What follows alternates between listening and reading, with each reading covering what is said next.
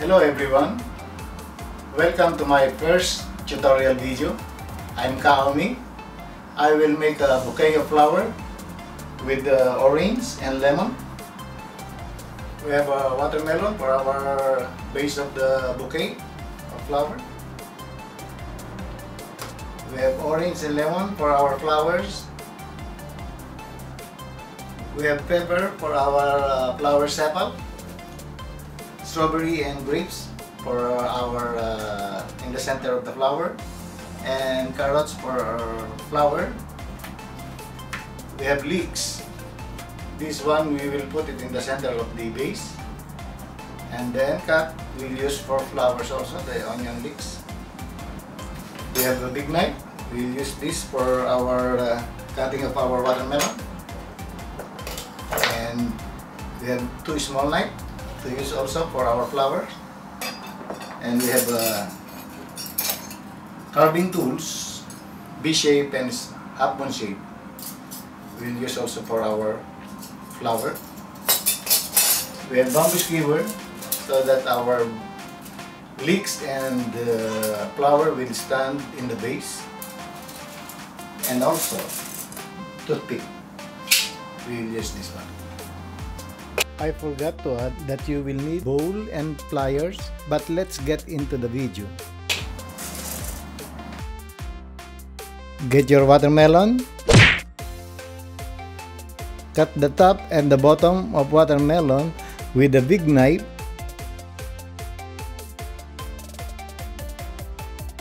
Use the V-shape carving tools to carve a line around the edge of the watermelon about 1/4 of an inch away. Hold the watermelon like this so you can see where you are carving, and make sure to carve away from you to avoid cutting yourself.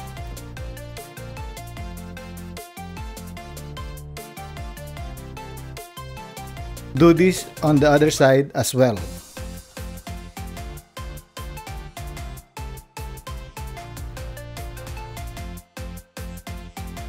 Take a small carving knife and carve V or W shape like this under the line you carved. Here is a close-up. Peel a thin layer of the skin outside the pattern like this with a small carving knife.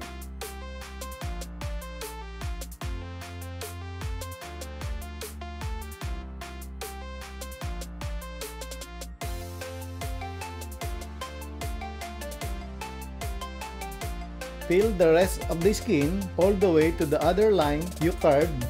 Again, make sure to carve away from you to avoid cutting yourself. Make sure that you are carving a very thin layer that you barely see the red part inside. You want to see the lightest shade of green that's almost white. You will end up with a thin strip of the outer skin remaining right here. Do another layer of V or W shape, but start on the tips of the last layer.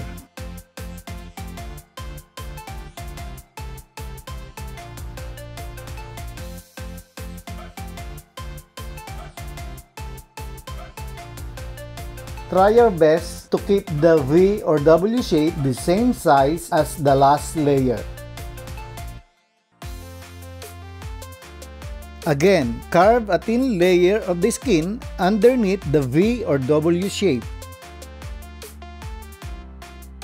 Do as many layers as you can until you reach the bottom. You can see that it has many colors: dark green, light green, and red, all in one fruit. It should look like this. Don't be discouraged if you think it is not good. Practice makes perfect.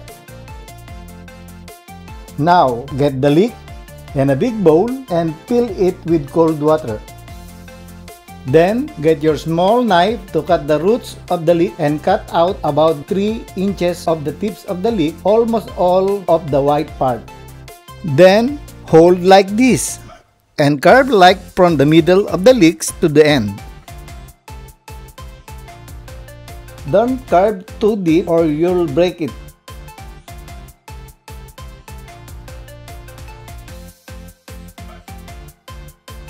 This will be another flower in our bouquet. When you're done, gently spread the petals out and put in the bowl of cold water to carve the petals out. Then take the rest of the leeks, hold it like this, and carve line about 3/4 of the length of the leek.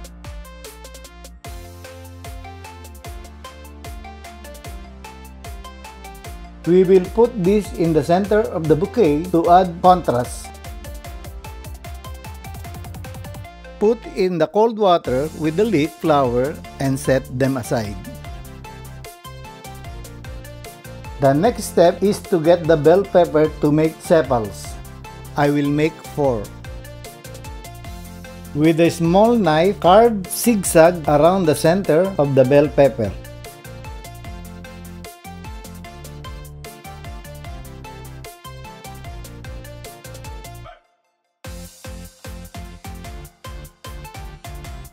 You can make the zigzag as thin or long as you want.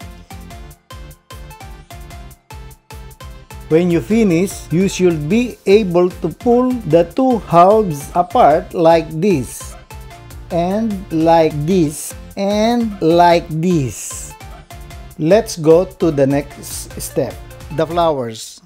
We'll start with the oranges. First, cut off this much of the orange. Next, cut another slice about 1/4 inch away from the edge, but make sure not to cut all the way. Then cut all the way down on the next slice. Here's a close-up so you can see what I mean. You can make 3 layers from one orange depending on how thick your slices are, but I will only use 2. These cuts will be the petals. Grab 2 pieces, open them up like this, and place the small piece on the top of the bigger one. We will do the same thing for the lemon.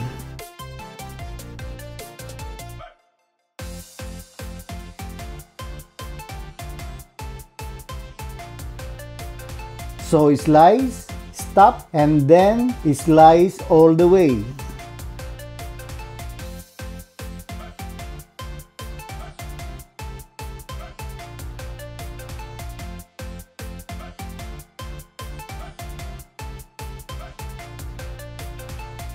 It's assembly time. Let's start with the flowers. For the lemon flowers, get the bell pepper sepals, lemons, and grape. And for the orange flowers, get the bell pepper sepals, orange, and strawberries. For both, you will need the bamboo skewers. We will do the lemon flowers first.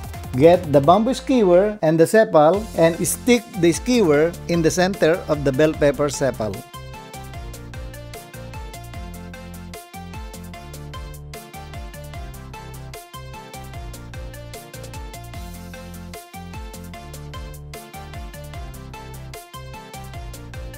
Take the bigger lemon piece and stick it through the skin.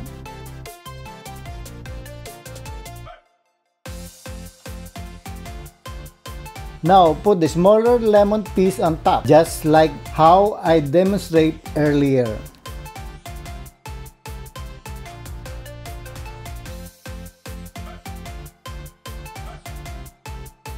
Take the grapes and stick it on the tip. Push all the pieces together. And now we have our first flower. We use a combination of 3 different colors so that you can clearly see each part.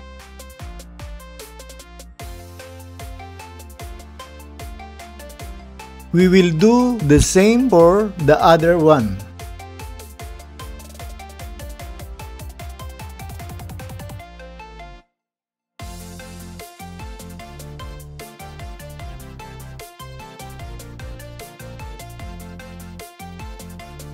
Now, let's do the orange flower.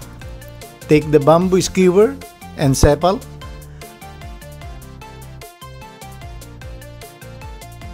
then the orange,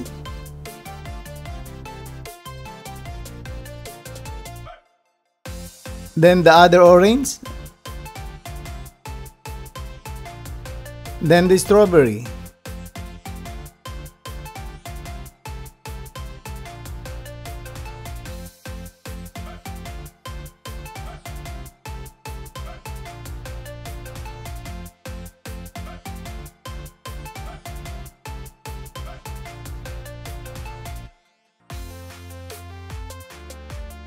notice how I didn't take out the leaves of the strawberry? We do that so that there is contrast in color.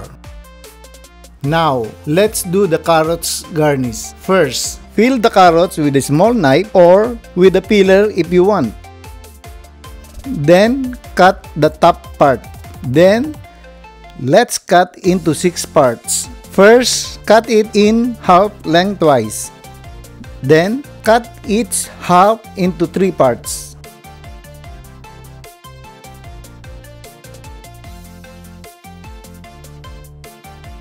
Now, let's put everything together. Take the base and both parts of the leek.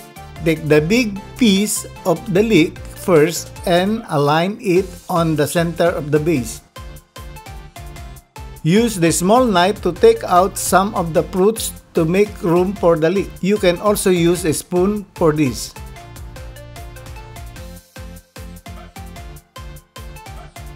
Now put the leek in the vase.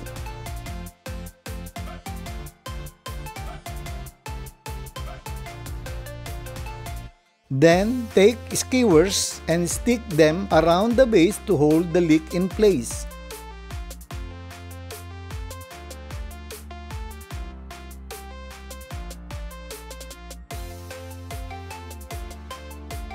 Take the pliers and cut them so that none of them are visible.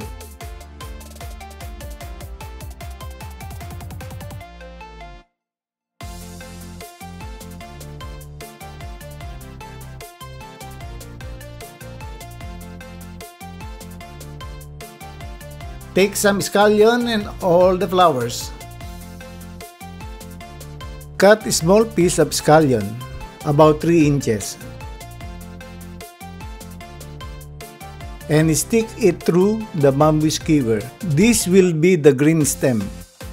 Now, stick the flower through the base. Don't worry if the bamboo skewer is stick out because we can just use the pliers to cut it off. We can experiment with the size and shape of the scallion stem.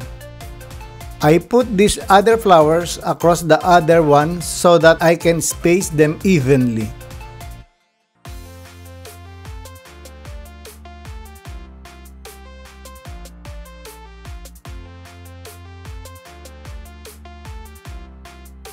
As you can see, it's easier to put the remaining flowers in between the two you already put.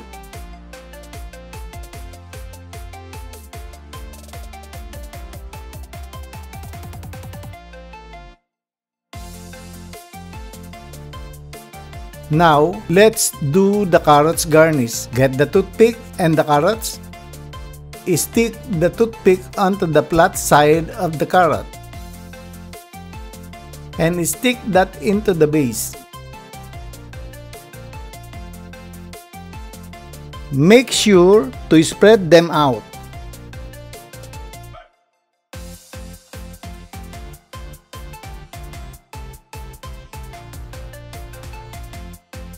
Then let's assemble the leek flower.